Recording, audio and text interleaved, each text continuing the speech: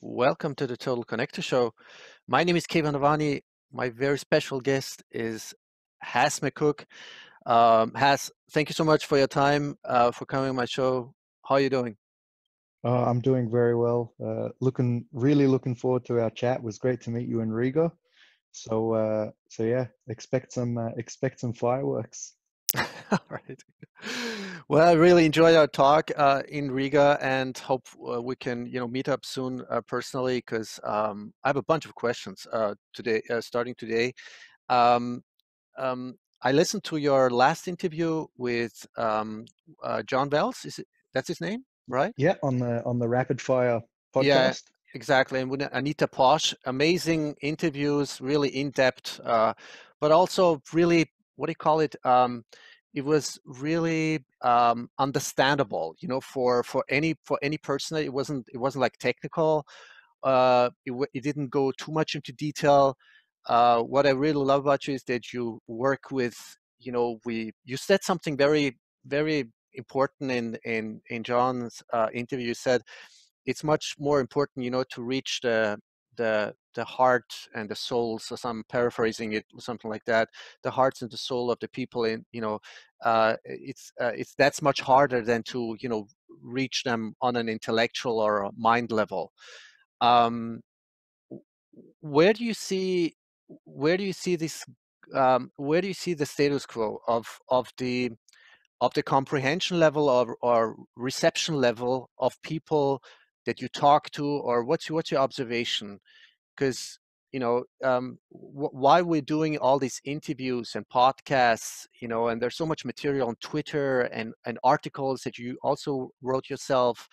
That's good, but in order to reach the much bigger masses of humanity, I totally agree with you. We need to, pick them up where they are, and that is on an emotional heart level, if you want. What are the needs, the desires of people? So the thing about Bitcoin and anything in life, it's an issue of horses for courses. So everybody's gonna understand things in a different way, and it's effectively, I've been talking about Bitcoin to anyone who would listen for the past 5 or 6 years. So with time, you get a lot of practice, and you get a feel for the points to really touch on. So whenever I'm talking to a environmentalist, I always pull on the environmental impact heartstrings. One of the fiat system and consumerism, and two, the distinction between energy and emissions. And as you can see up on your screen that you're sharing now, I've got a stack sats for salvation hashtag, and I'm sure we'll talk about what salvation means uh, to what it means broadly and differently to very different people. Right. So let's start off. I read some of your articles, Has. I didn't go through all of them because it was a little bit too much for me. It was, too many numbers, too much analysis. But I watched the videos that were attached to that. It was really great because somehow you get I get a really good comprehension of about this whole so-called allegedly controversial topic about energy efficiency, environmental, what does it cost? So you have a pretty good. I think it was even in the last part on your medium.com page at Has McCook. The last part in conclusion, the cost in the last part of it, the cost and sustainability of Bitcoin. Part 10, discussion and conclusion. Let me just show this just in case for the YouTubers. And what I really loved is the conclusion part, where you talk about, what about the Bitcoin's growth and increasing energy demand? You want to like summarize a little bit for our listeners and viewers? Yeah, look, this was this was a long time ago, written in August 2018. So things have changed quite a bit. but effectively, it's pretty easy economics. Miners are always going to chase maximum profit, and a big element of the profit picture in Bitcoin is electricity costs. So, in the future, miners will keep chasing cheaper and cheaper electricity, and as the trends are showing, the cheaper and cheaper electricity are effectively renewable sources of energy. It's hard to predict what will happen in terms of energy use with Bitcoin, but I can see, like, I can envisage a future, in 2050 where there's decentralized nuclear power plants all over the place with ASIC mining farms plugged directly into them. Hmm. Um, let me ask you one naive question. Do you think there's a lack of energy? Yes, Hmm. I do. I think uh, for civilization to continue advancing and to really make our next great leap forward, should we say, is we probably need to be producing 100 to 1,000 times more energy than we're producing now. Sounds And insane, hmm but every single thing in the universe is just energy. I'm energy, you're energy. Bitcoin is the monetized representation of energy. So the more the more energy we use, the more we can produce. And yeah, it's not an issue of energy being bad. It's emissions being bad. So if you can unlock high abundance of energy without needing to pollute too much, I don't see what the issue is. All right. But you're saying that, let me see, is that the development or the evolution of our technologies? Do you think it has been, or is it progressing? Do you see a new future where we have, um, I mean, you talked about, the laws of thermodynamics, which uh, maybe could be sort of more relative, or considered more relative, or maybe even um, ha- could be changed, the laws of thermodynamics in the future with at much more advanced technologies, and therefore we could produce in vast quantities, as you say, much more energy with different technologies. I mean, I'm talking about, beyond the nuclear and subnuclear technology. Yeah. Do you see So that? so so for me, I'm not gonna claim to be a scientist here or a doctor, but I follow the law, and the law is the law. And I think the new technology will just help us capture, or rather transfer the energy, uh, uh, transfer and capture the energy much more efficiently and reuse it. Uh, Energy, just like Bitcoin, finite but infinitely divisible. So we'll just figure out better ways of transferring energy from the ether and putting it to good use. Great, great. Um, Has do you think do you think we're doing enough to in the Bitcoin community to advance the process of mass adoption, or where do you see? I know I asked this question last time we talked, but maybe you can go into depth. What are the obstacles in getting? I mean, we repeat these memes, stack sats, but and we're far away, from real intuitive, user-friendly, full node applications, let alone the costs, which are attached to that. If you want to have a plug and play full node device such as Casa, it's still, I think that's one of my criticisms, because I think the cost is really high for somebody, who's maybe getting a pension of maybe $800 or $1,000 a year per month to afford themselves, a full Casa node. But we don't, let's not talk about full node. Just I'm talking about a hodling process. Uh, where do you see the status quo right now with people coming on board, newbies? Because that's one of my really essential desires and wishes, that more and more people, come on board and educate themselves and understand why they're doing it in the first place.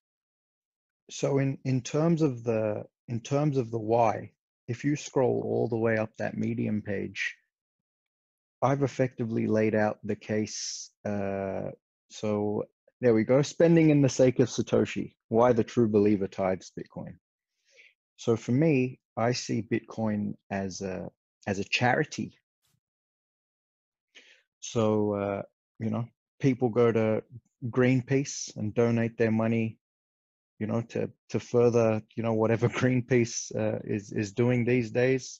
People donate to the Red Cross. Who do you donate to if you want to end fiat?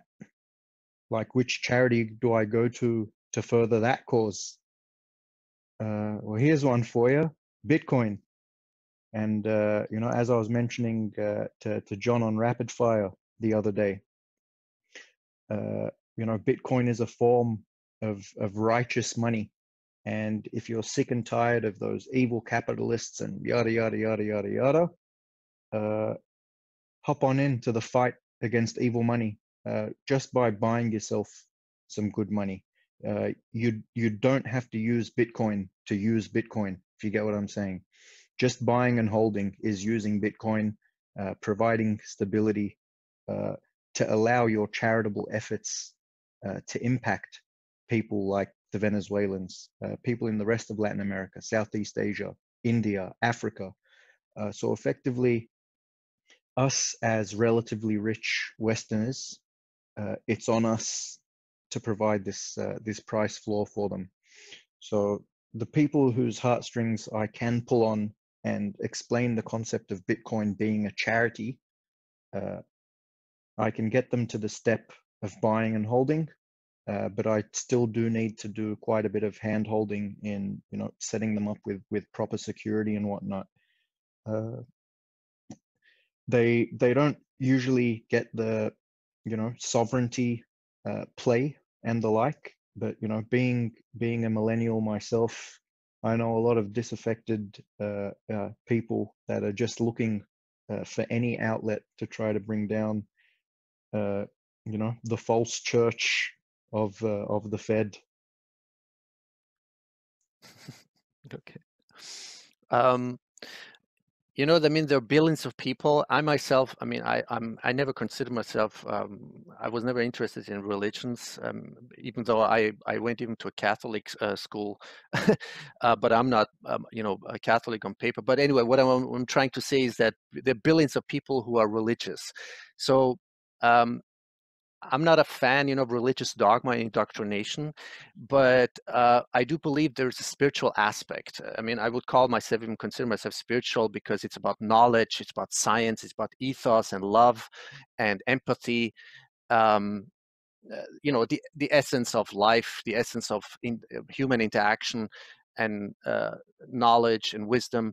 Do you think that we can as you've written all, even this beautiful article, do you think we can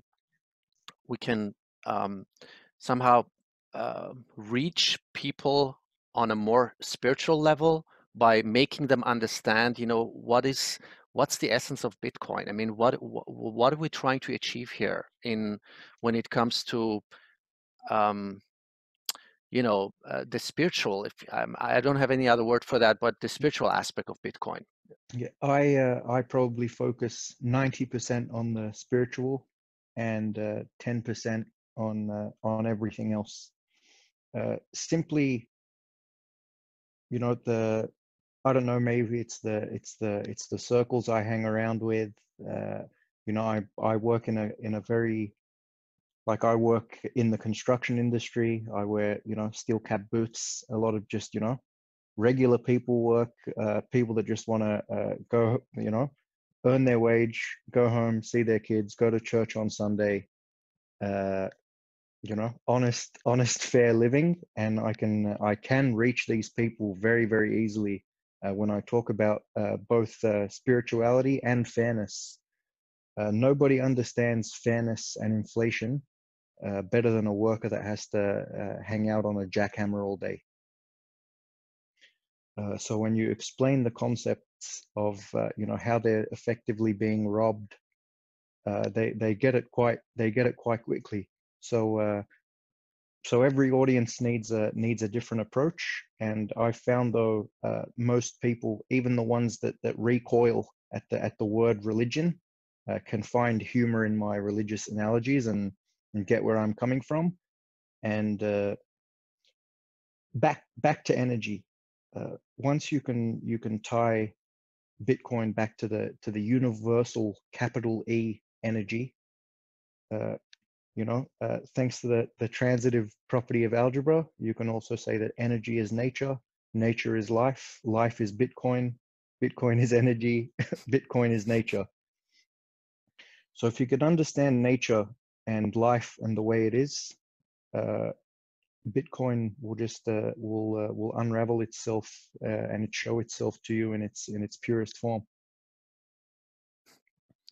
I know you talked about your path to Bitcoin, even in your last interviews. But do you want to recapitulate a little bit, or tell my listeners what was your path, and what was sort of the enlightening moment when you for the first time understood what Bitcoin is about, and what was the vision behind it for you?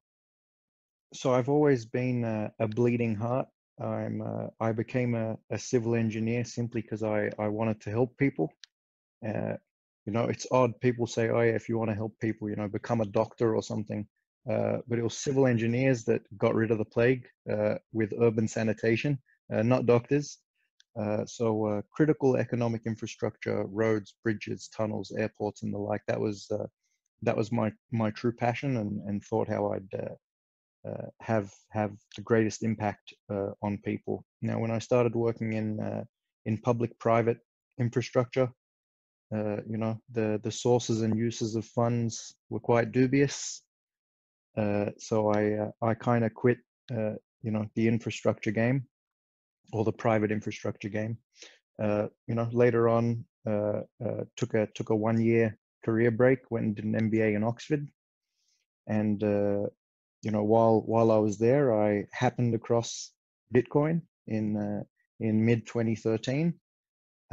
Now, with my educational background and interest and background in politics and economics, I really did understand the need for hard money. So as soon as I was done reading the abstract of the white paper, I'm like, this is it. This is the key. This is the fix and the lifeboat for humanity. That's amazing. Like, it didn't take long to click in because I'm a naturalist, because I believe that in the Taoist principles, if you don't submit to nature, you are going to be overrun by nature. Yeah. You can build a dam, but eventually the river will find its way around the dam. And Bitcoin, through proof of work and its tethering, I shouldn't use the word tether, and its unshakable fixed connection with energy. We've just said energy is life and energy is nature. And when you're messing around with the nature of money, which is Bitcoin, and you try to stand up in front of it, you're gonna have a bad time, because nature always wins. Wow. When you had that comprehension, though, once you understood, did you, in the course of those events, did you, or maybe at that moment, did you see like a bigger picture? What is beyond the monetary economical solution to this insane system we have? Did you see something more than that? I mean, this is what fascinates me more, because I see a future where we already have what I call the monetary root layering with Bitcoin, and then we won't maybe we won't be talking as much as we do right now about Bitcoin, because it's going to be like a prime nature of, you talk about nature, so it's going to become, as we say, like a second nature, first nature of our thinking, of our interaction, of our emotions even, and ethos. Because I see a future where a lot of these control obsessive structures are going to dissolve. With it be the patent system, the institutions, the corporations, we're going to have a technologies unleashed that is beyond our comprehension or imagination. Do you know where I'm going with this? Yeah. So here's a thought exercise for everyone listening, actually. For the next day or two, whenever you read the word Bitcoin on Twitter, substitute it for the word nature. Okay, so patents, do they exist in nature? Yeah. How are they going to exist in Bitcoin? So I made a big point the other day with John that if it doesn't exist in nature, it cannot exist in Bitcoin. So, for example, communism. Does communism exist in nature?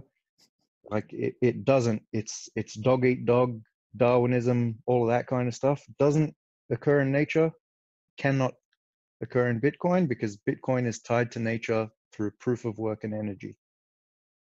So there always has to be natural outcomes. Now, a lot of hardcore economists and technologists will probably recoil at the simplicity of that statement. But there's beauty in simplicity sometimes. I asked this question because I asked most of my guests about the process of civilization, or the comparison in in the Bitcoin stand by Safed and Amous on page 96 to 98. And this is what makes me most excited about the future on the monetary root layering, or whatever, on the roots of Bitcoin. Um, it's this comparison between the 19th and 20th century, where Safedan,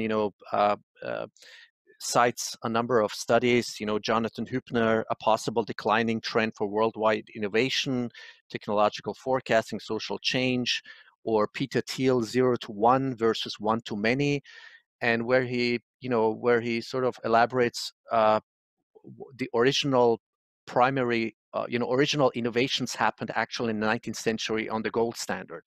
And the adaptation, improvement, optimization of a lot of technologies we have happened in the 20th century on easy money, fiat money, debt money, Keynesianism.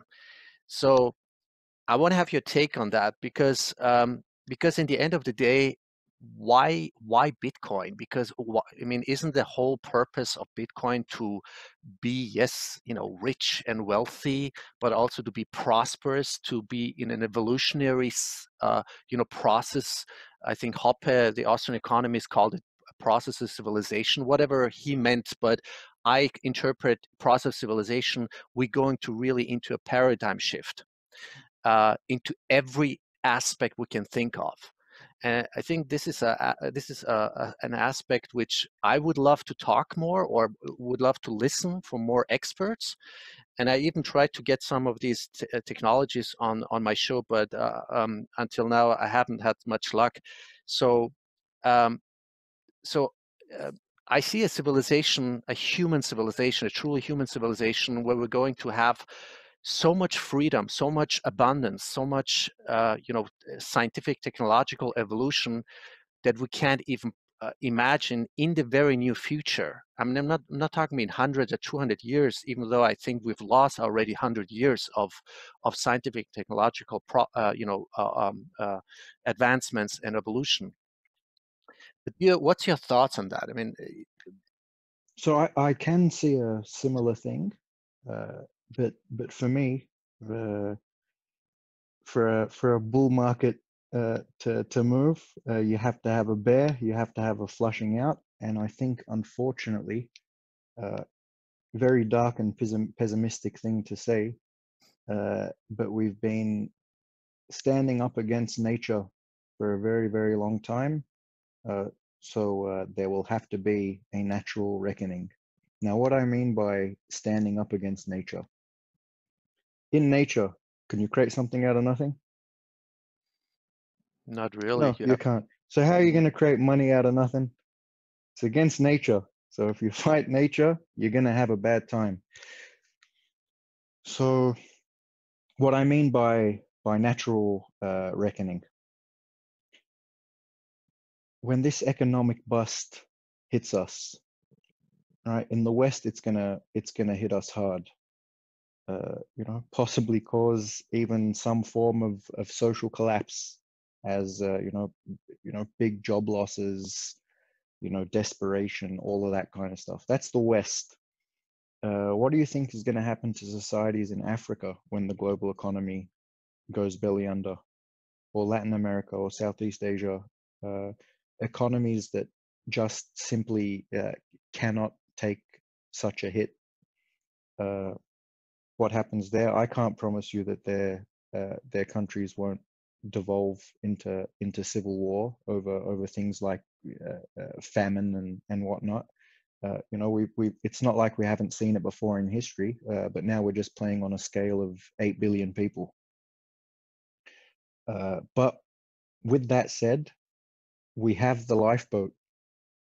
So come what may, if you've stacked sats, you should be able to find some salvation. Going back to my religion analogies, and I'll be clear, these are just analogies and stuff done for a bit of lighthearted humor and whatnot. But most religions have a day of reckoning, a judgment day, and a hereafter where there's heaven and hell. I view judgment day being that that repeat Lehman Brothers day, where all it took was one bank to go up and all of the dominoes fell. I think the next domino will be a bigger one, and I think the next one might be the death knell. So you could almost view that as Judgment Day. So post Judgment Day, you've got heaven and you've got hell. Those that have been stacking sats for their salvation will be, given heaven in the hyper Bitcoinized world, and those who haven't will unfortunately go through a bit of hell. So I don't see how there's a soft landing for 8 billion people. But this is my mission, to evangelize and save as many people as possible. Like, it isn't about me getting richer or making Bitcoin. It's about making sure everyone has Bitcoin so that we have a soft landing, and that I don't have to live in a dystopia with armed guards for 20 years until things blow over. Like, not a good outcome. We shouldn't be praying for the economic apocalypse. Mhm. So the key is Yeah, I know, not transition. very uplifting. Not today. but like, as a logical sort of conclusion, what happens during this economic Armageddon, especially to the extremely disadvantaged and poor around the world. So there's several hypotheticals that can play out, but the more little guys get into Bitcoin, the better. That's why I don't necessarily get too excited about an ETF. The longer we can keep the Wall Street finance bros away from this thing, the better the future of humanity will look like. So I'm hoping the wealthiest and most destructive of the finance bros remain no coiners, and particularly no coiners, because they have a special place in hell, in the hyper Bitcoinized hereafter. Okay. But do you think that a lot of wealthy people, either, secretly or, inconspicuously, are already, started hoarding Bitcoin? Family offices, high, ultra, what do you call them? Ultranet. Yeah, UNHW, ultra high net worth. Look, it's hard to say. At current prices, we probably need $15 million of net investment entering the game every day to keep the price at $8,000. So it really is an extremely small amount of money. It's something like only a couple of billion a year, like $7 or $8 billion worth of yearly investment. So nothing really in the scheme of things. So that's why it doesn't lead me to believe that there's too many ultra high net worth individuals and family offices there. So if you roll over to my Medium page, I wrote an article about wealth and income inequality. And the amount of wealth at the top end of the population is something like disgusting. And if these people were to put 1% of their money into Bitcoin, it'd already be worth a couple of $100,000. Right. There we go, the Bitcoin bell curve. So that's where so in this article, I can make you even feel sorry for people that have $50 million. That's how disgusting the global wealth pyramids are. Wow. So yeah, as you can see, they bundle people in. So you can see like a lot of tax brackets. So at the very, very, very top of the pyramid, you see people that have more than $1 million. And it makes people with $1 million seem like super evil monopoly men, mustache twirling, villains. But if you scroll down a bit more, like you start feeling like you start feeling bad for people that only have $1 to $5 million. And then you look at the top of that pyramid, and it's people with over 50 million. And if you go down one more pyramid, you'll start feeling bad for people that have 50 million. And then you have the 1 billion plus. And if you go into that pyramid, you'll start feeling bad for the people that only have 1 billion. So the amount of wealth available in the world is disgusting. So at a price of $8,000, I can almost guarantee you that no one with a lot of money has bothered to look at Bitcoin yet, because there is a lot of wealth, 317 trillion. Wow. So that means if you sort of add up the whatever the real estate is what 250, 270 trillion or something like that. 200. Like, do you count the real like everything like monetary base, Yeah. real estate? So the reason I count everything, because I Hmm. believe one day real estate will just be valued in Bitcoin. Hmm. So I can, I can see it in 100 years or so, uh, being the universal unit of account as well. But for now, the amount of you know just general assets. I know they're not all liquid assets, so they can't be transferred immediately into Bitcoin, but there are enough assets to cover, a $6 billion, $7 billion yearly net inflow requirement.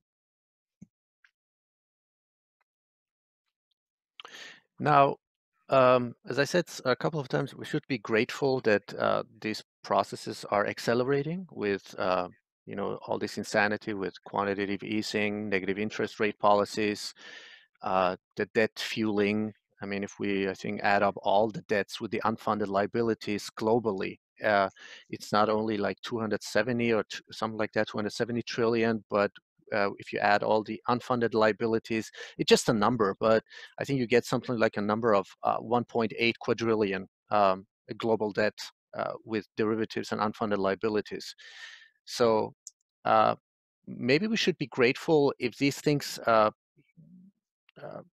accelerating actually, and this all helps. All these processes helps you know the the the hyper Bitcoinization. Wouldn't you say so? Uh, yeah, definitely, because eventually this totem pole is going to collapse. Like there's no way you can keep printing money ad infinitum, violating the rules of nature, standing up against nature, and not expecting a slapdown from nature. So I do believe this tower will collapse, and I don't know if that'll spur an immediate hyper Bitcoinization, but I think it will push a lot of people to at least open their mind to the idea of a non-centrally controlled, unconfiscatable, uncensorable money. Mm-hmm. There are experts who I've done interviews with Dr. Markus Krall or Dr. Thorsten Polleit. These are real, I mean, high, extremely knowledgeable people when it comes to, the monetary system and Austrian economics and the whole debt fueled system. And one of them said he had already predicted that he had actually predicted the mass firing, sort of the mass firing of the employees of the Deutsche Bank 1 or 2 months before that. And now he's saying that the recession could, as late as end of 2020, so Q4, something end of Q4 of 2020, could be reality, the recession in Europe, and that the European banks could realistically collapse. I mean, if that happens, do you have a scenario for yourself? I mean, or can you? What's your thoughts on that? Like the chain reaction globally. Look, not a macroeconomist, so I'll probably defer back to those guys. But a bank collapsing is never a good thing. So I'll give you a couple of scenarios, right? So I have a mortgage, and in Australia, and several European banks go under. The Aussie banks get scared of a credit crunch, and they call in my mortgage. So to use round numbers over here, let's say I've got $1 million property, and I've paid off half the mortgage. So I've got, $500,000 to come up with out of nowhere because the bank has called in their loan, which they have full right to do. They put that in the contract, and you can't tell them to take that clause out of the contract. So I'm going to have to sell my house to get 500 grand for the bank. But if everyone is having their loan called in, my $1 million house won't be worth $1 million anymore. So I'll lose everything trying to cover, the called in loan from the bank. So like disasters can happen all over the world. And, I can't predict, what can happen, other than I know a lot of people are going to take a big hit to their pension money, just as was the case internationally in 08. But yeah, I actually prefer to not think about these scenarios and focus on salvation, because I don't see a positive way that these scenarios can play out and be mitigated. Like it's all pretty bad news when a bank goes bankrupt. Do you feel that a lot of older people already retired and are on a pension fund? Wouldn't they self-responsibly haven't do you think a lot of people haven't already woken up to this reality, and and maybe even uh, make a really tough decision? It's like, hey, you know what, I want to take out all the money I have and put it somewhere now besides gold, and I don't know whatever is conservative, and a certain percentage into Bitcoin. Do you think this is about to happen, or is already starting to happen? I'm hoping that it's about to happen.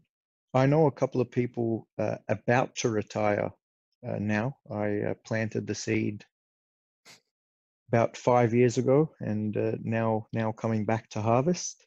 Mhm. So one of them's a CEO, chartered civil engineer, colonel in the Australian Army Corps of Engineers. The other is the CFO, of a public-private motorway. So these two people are quite sharp.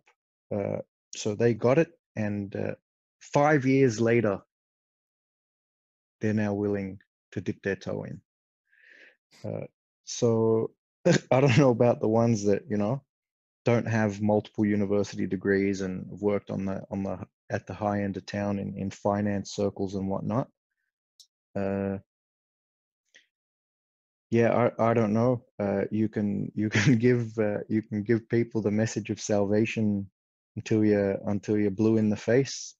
You can show them the door, but they have to walk through.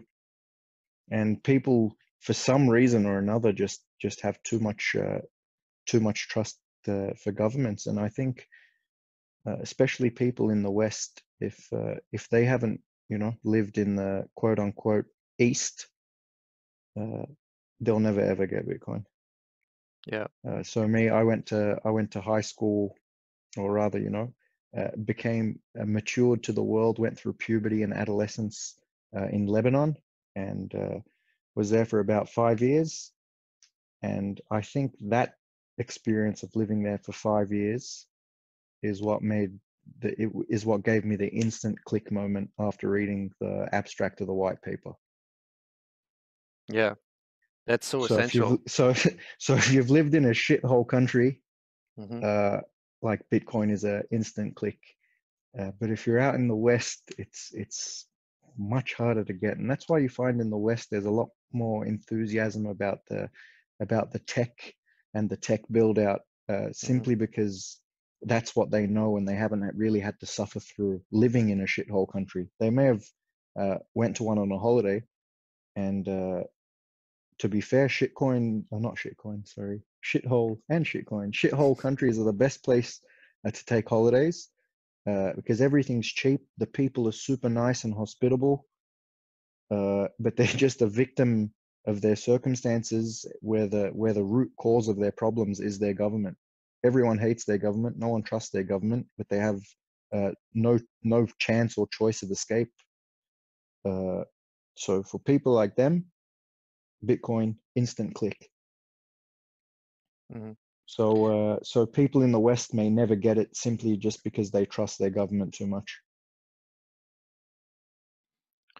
Yeah, you're spot on with that, because people in the Western, so-called Western developed nations, or in Europe or whatever, or even here in Austria, um, people are too comfortable. I mean, it's just people don't know what it's like. I mean, I myself come from originally from Iran. My father already died last year, but when he came with me, Sorry to hear that. yeah, no problem. Thank you.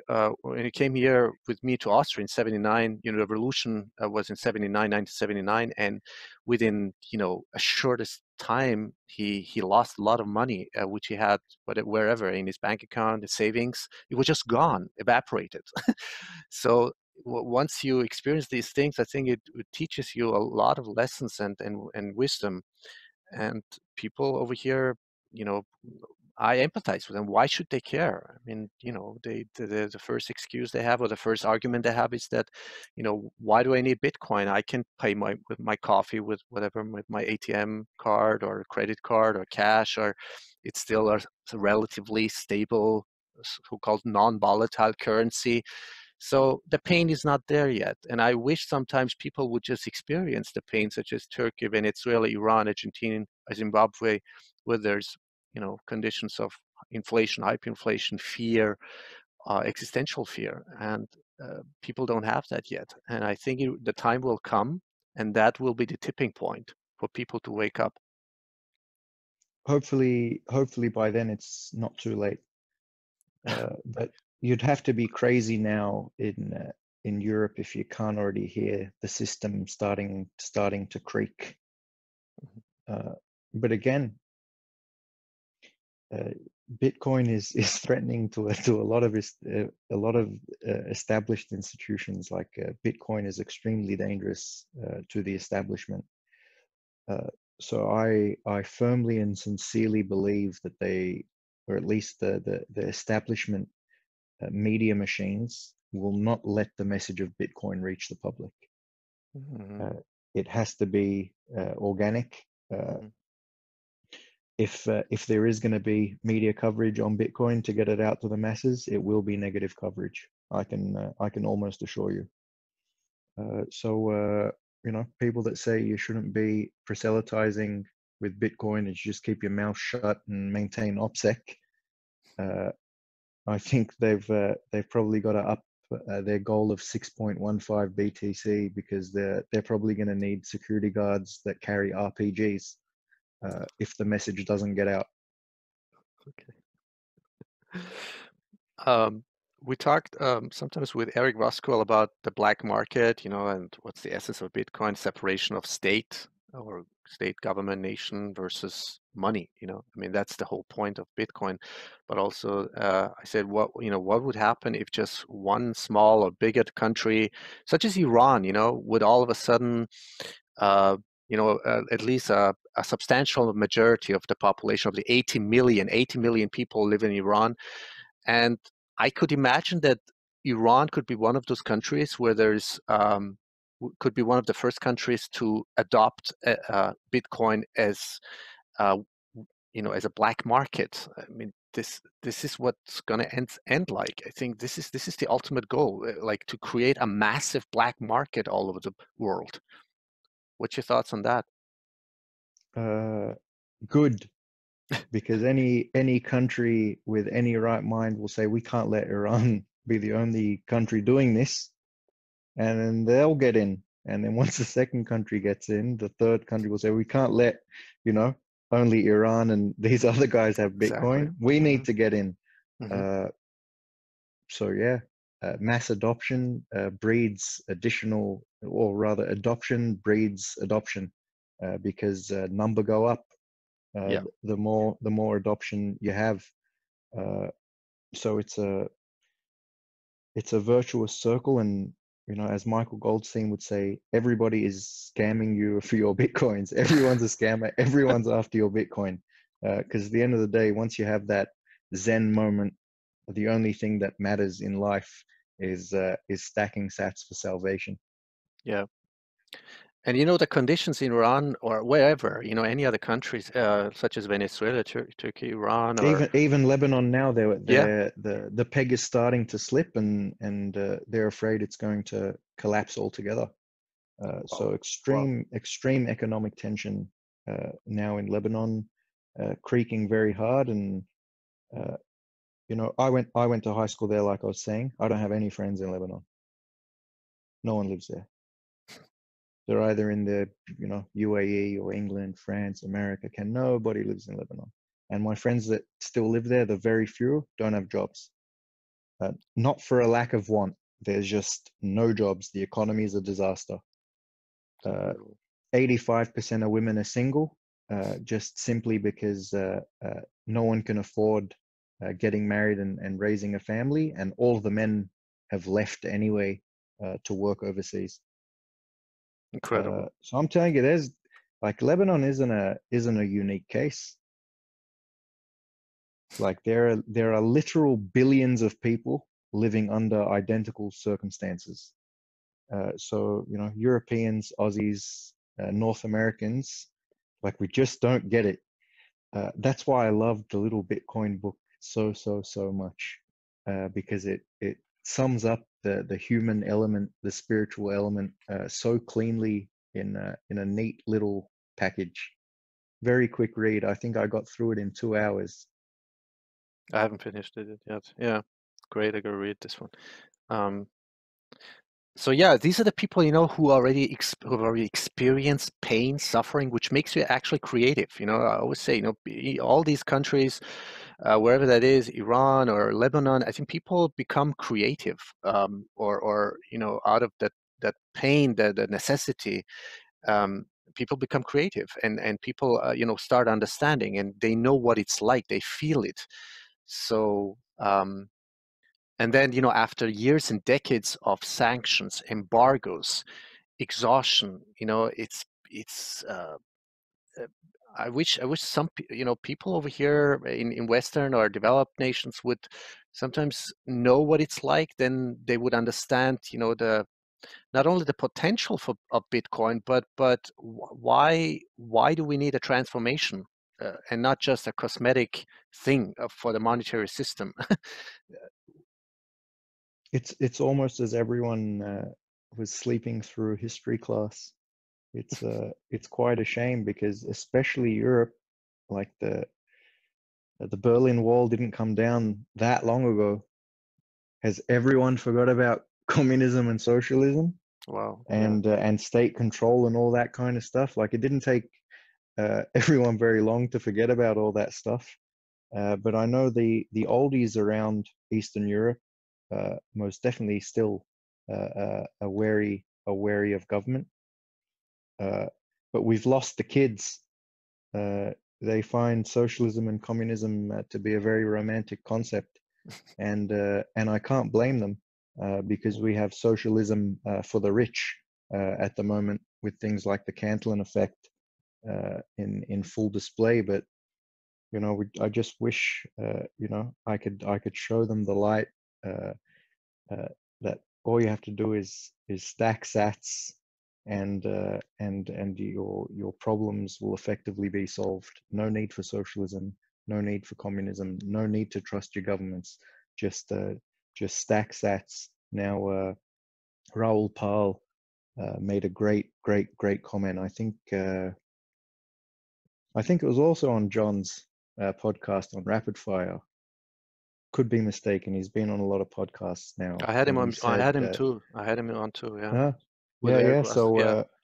So he said, he was asked, what happens, what if government doesn't let Bitcoin happen? And then he said, well, what happens if Bitcoin doesn't let government happen? Exactly. Yeah. So, I loved that. And the idea of stacking sats, these disaffected youths stacking sats, that's literally, Bitcoin not letting government happen.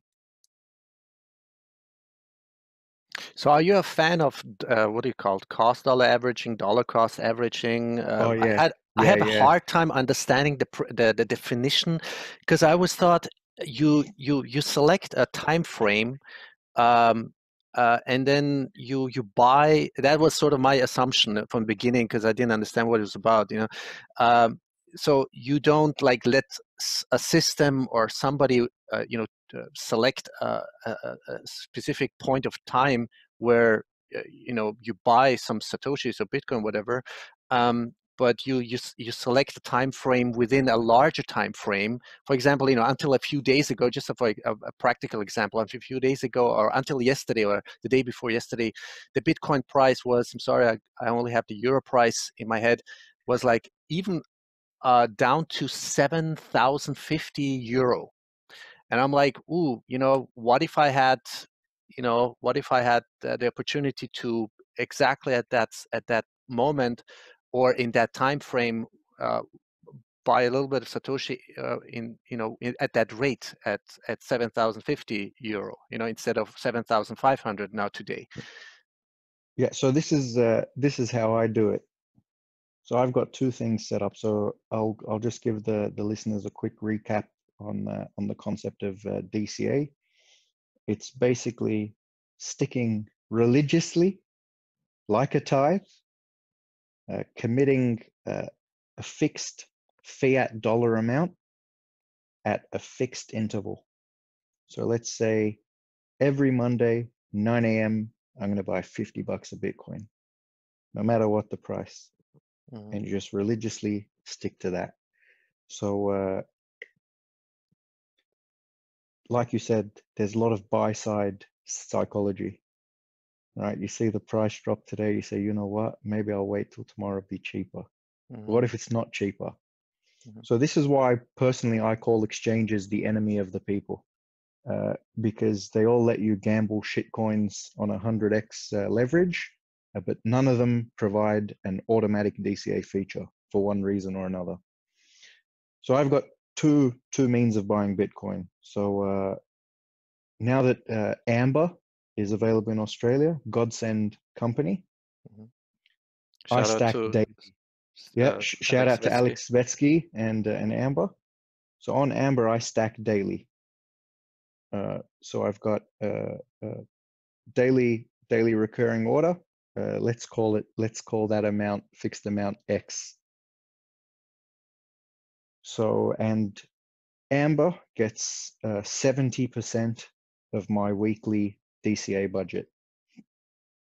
The other 30% of my budget goes to exchange, and I place limit orders at 2% discount to market, 5% discount, 10% discount, 15% discount. And I use that as my alarm clock. So if there's a big dip, I'll just start getting emails. Your limit order has been executed. So I'm like, oh, you beauty. So depending on how hard the dip is, so I was investing X dollars per day. Depending on how hard the dip is on that particular day, I'll either invest somewhere between 3x to 5x, depending on how hard the dip is. So the other week when we saw the big, 15% dip in a day, I had all of my old limit orders that had been sitting there from August. Plus, I did a 5x purchase that day on top of my daily spends. So regardless of the price, I'm in every day, and whenever there's a dip, I'm aggressive. Even if it's going to dip further, I don't care. If I had a 10% dip on Monday, I'll put in, 5x dollars. And then if it dipped 10% on Tuesday, well, that's a 5x dollars day as well. And it's slow and steady, and I don't feel burned, if it drops 10%, because in the scheme of things, it's not that much money. But if you were to go all in and the price were to drop 10, 15% on you, it could feel like a disaster. Got it. So for me, DCA, the only way, and depending on your financial state, how comfortable you are, and what risk profile you're happy to take. I aggressively buy dips compared to my usual regular daily buy amount. So you'll find at the end of the year, 70% of my buying budget would have went to DCA, and 30% of my buying budget to dips. So you have multiple limit orders, or what do you call it, on Yeah. the So exchange? limit orders. So I set them, because there's always flash crashes. Mm-hmm. Like the price will drop 10% for 2 hours and then, Exactly. Yeah. come back up. And if you don't have limit orders, you will never have caught it. Yeah. And sometimes the price can stay low for several hours or several days. And because I don't check the price daily, I rely on these limit orders to act as like an alarm clock for me, to point me in the direction of a good dip. Mm-hmm. But yeah, not financial advice. Not So financial advice. Yeah. it is what it is. That's just my approach. Mm-hmm. Would you recommend to the newbies? Is it really at this stage, especially when someone's just onboarded, to, I mean, besides a hardware wallet, that's a must-have, whether it's a Trezor or whatever, to have a full node. Is that really necessary in this stage? Well, I mean, of course, the ultimate goal is to become a fully sovereign, fully validating Bitcoin hodler. But Yeah. So so many people are going to recoil at what I'm about to say. go ahead. So a lot of the people I've onboarded recently, I've Hmm. onboarded them all through Amber. Hmm. And I'm going to throw out like numbers here that are going to sound like ludicrous amounts, but they're not that much in Australia. So these numbers are all in Australian dollars. I recommend that people get a weekly recurring going, $50 a week, which is nothing. So average income in Australia is $1,500 a week. So if you can't find $50 a week, like you're struggling. And I even tell them, don't worry about storing them, nothing, until you got about $1,000 worth. Hmm. When you got about $1,000 worth, give us a call, and I'll walk you through some like security. Once Only they get to the hardware once wallet, they get or Yeah, hardware wallet. Mhm. So and then I actually recommend Casa Silver to them, which is mobile key only, seedless, but that'll have 2 of 3 hardware multi-sig very soon. And then I tell them, soon as they're securing 10 to 15 grand worth of Bitcoin, fork out on Casa Gold, get a full plug and play node and 2 or 3 multi-sig. In the bull run, when that 10 grand becomes 100 grand, either learn how to use Electrum personal server and get yourself 3 cold cards, or you can just upgrade to something like Casa Platinum. And when it goes to $1 million, you can go to Casa Diamond and do family planning and all that kind of stuff. Now I just use the brand and the company Casa as a placeholder name. Yeah. You'll find in part 4 of or maybe part 5 of my Medium series an article called "Perfect Competition and Managerial Economics." Mm-hmm. Eventually, due to the nature of competition in Bitcoin and free open source software and whatnot, margins will go to zero, and you'll find offerings, for example, like Casa Diamond, which is 5 grand a year, start getting offered for 2 grand a year. Casa Gold, which is 300 a year, start getting offered for like $100 a year. There will be competitors that come out with different levels of difficulty and obviously unique sales propositions for different customer segments. So for somebody that's a 55, 60-year-old, I'd recommend nothing but Casa. For a 20, 25-year-old, I'd encourage them, get an old computer, learn learn a bit of Linux, learn a bit of Electrum personal server, fiddle around with the code, get cold cards, mix with Wasabi. There's, different customer segments need different things. So it's another case of horses for courses. Everyone will need their own individual strategy. Ideally, I like the 100% self-sovereignty model where you run a node, but not everyone needs that at this stage. But once you're guarding a decent amount of money, a Bitcoin's worth, you got to take things pretty seriously. But realistically, if you've got $400-500 on an exchange in Australia, with somebody everyone knows, who's our mate, we all know where he lives, everything is cold stored. Like, you're not going to worry too much about leaving $400-500 on there. And then when you're ready, so not just that, if you've got $500 worth of Bitcoin and you're about to fork out $150 on a Trezor, like, it's not worth it. Like, you're putting down 25% of your wealth effectively on your storage device. So that's why I say, wait till you have like, $1,000, $2,000 worth to make the $100 Trezor worth it. But again, this is just the crowd of people I'm onboarding. People that if they lost, $500-600, it'd be painful, but it wouldn't be the end of the world. Like, they'll make it back in a week. It's fine. But obviously, this advice does not apply to the billions in the quote unquote East. Yeah.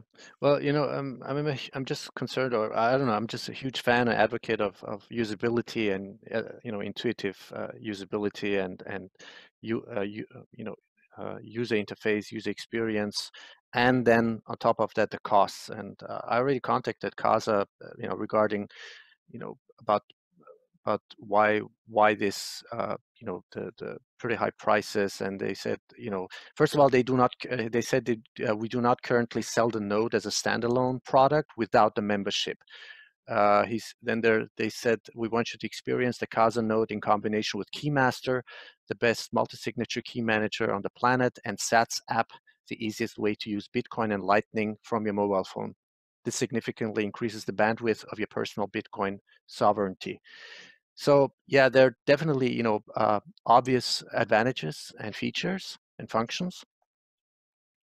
I'm just Yeah, saying, for the, I'm a yeah. Casa user and advocate, Mm-hmm. but just because Mm-hmm. of the way markets work, more competition is going to enter the space, and that's Yeah. just life and the way it is, and that's evolution.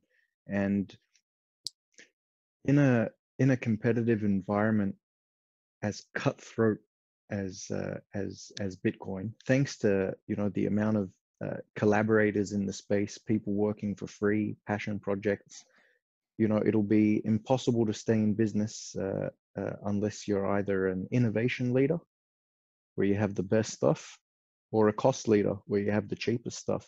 And I believe things will necessarily get cheaper.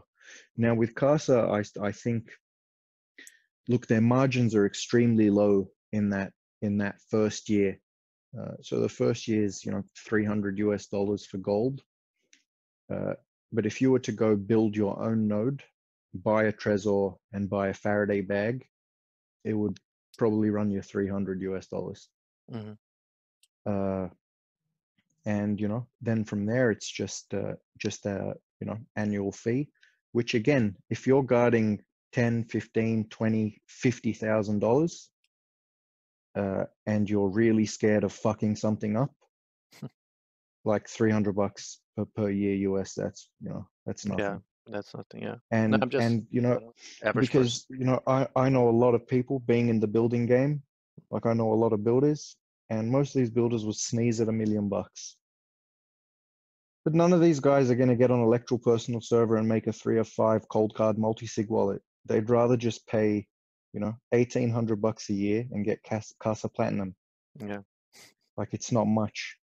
Yeah. And if they're guarding 10, 20 million and they have kids and all that kind of stuff, $5,000 a year for Diamond, if they can be sure that their inheritance isn't going to be fucked up, worth paying. So it really is horses for courses, level of technical competency. A lot of people just also want to look for someone to blame in case something goes wrong. Some people just need that. There's no support if you're building your own thing on Electrum. Whereas if you're on one of the high end Casa memberships, you've got like 24/7 dedicated support. Because when it comes to money and you think you've fucked something up and there's millions at play, it's nice to be able to pick up the phone and get some instant support. Yeah. But again, there'll be several more companies offering these kinds of services. So either they'll have to differentiate with better products to keep selling at $5,000 a year, or they're just going to have to drop their price. Yeah, they will have to, And especially for the and average similar person out there. things, Yeah. similar things with the other wealth tiers. But again, I do think Casa is geared to the more time poor, Mm-hmm. money rich person that just is anxious about fucking things up. Like if I lose my Trezor tomorrow, like, it doesn't matter. Like, Casa's got a key. Yeah. Well, you And said not just that, it takes me a while to get my money out of Casa mm-hmm. when they have a key, because they've got protections in place. Maybe you've been kidnapped and tortured. They send a couple of emails over a couple of days that you have to make sure you approve, and then your money is eventually released. So it's a great system for only $300 a year for people guarding a good stash of Bitcoin. Yeah.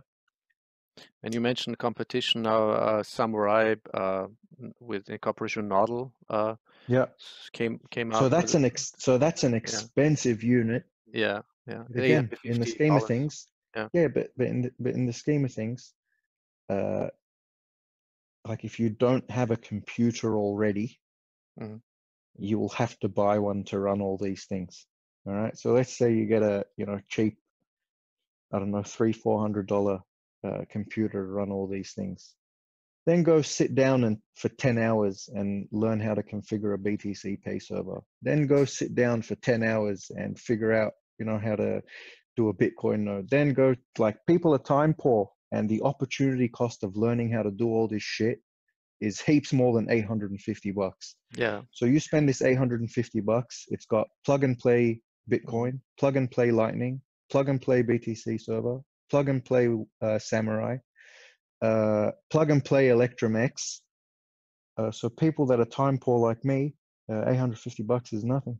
Mm-hmm. But not everybody has the luxury of, living in the West, you know, Yeah. uh, being, educated in great universities, worked great jobs, blah, blah, blah, blah, blah. Very, very extremely few people have that luxury. But enough people in the West have that luxury to buy the dojo. Yeah. But there are also, And a lot of and people in the West that cannot afford, whether it's Casa or, because yeah, very true. But Samurai is completely open source. hmm And if you have an old computer, you just download Samurai and just run it on your computer. But if you like red, boxes, all that cool stuff, can't be bothered, running all that old shit on a computer that will have to turn on all day and keep it plugged into the power if you want your node to be useful. Uh, Not just that, a Raspberry Pi 4 doesn't really cost that much, and you can run all this probably on a Raspberry. Probably won't be the quickest thing in the world, but a Raspberry 4 is significantly quicker than a Raspberry Pi 3. So there's ways, there's several ways for people to do this cheaply, thanks to the free open source software culture of the Bitcoin community. Like, can you imagine this? A private company in the old legacy world giving away their recipe for the product. Just, it doesn't happen. Right. Whereas in the Bitcoin world, unless you give away the recipe, no one will buy your product. Exactly. So So if you look weird. at the main, like and so the main products that have value added to them are the open source products. So because Cold Card is open source, people can have a look at the source and build cool shit for Cold Card, build integrations for Cold Card. And, this is one less expense that, the guys at CoinKite have to worry about. Extremely collaborative environment. hmm And yeah, if you don't give away the source code, people aren't going to trust you. People aren't going to support you.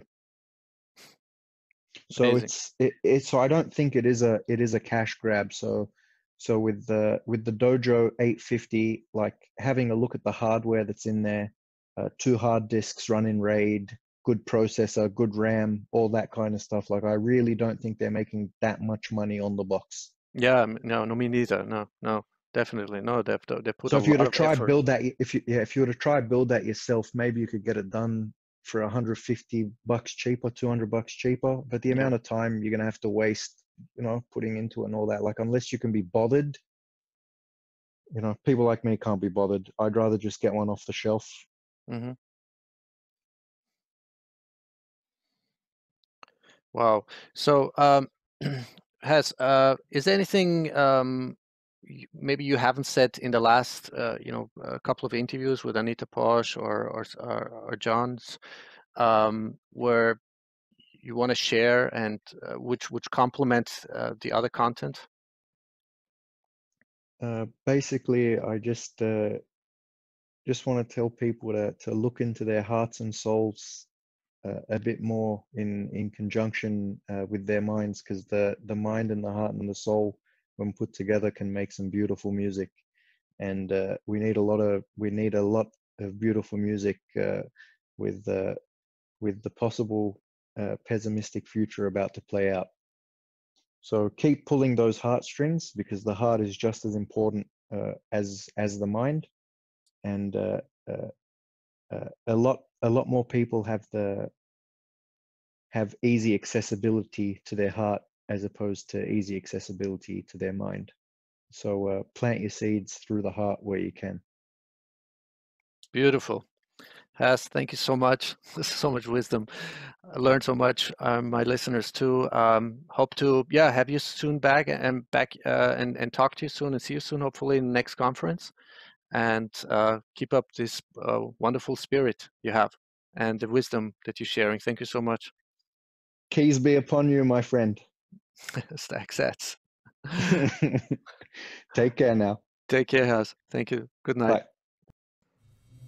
Welcome to the podcast show by Keyvan Davani, The Total Connector, Total Bitcoin, Austrian Economics, the hardest and scarcest money ever created in human history, Bitcoin.